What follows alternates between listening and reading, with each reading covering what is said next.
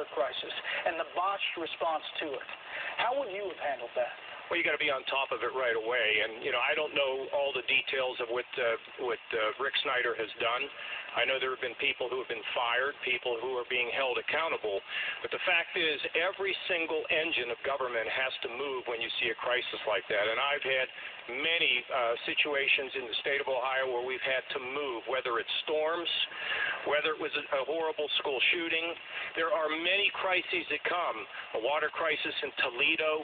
You've got to be on top of it. You've got to go the extra mile. You've got to work with local communities, and you've got to work with the federal government, because you realize that people are depending on you. And so you go the extra mile, but people have to be alert. They have to be alert to problems, and when you see a problem, you must act quickly to get on top of it. And people at home are saying they've got a problem, listen to them, because most of the time they're absolutely correct.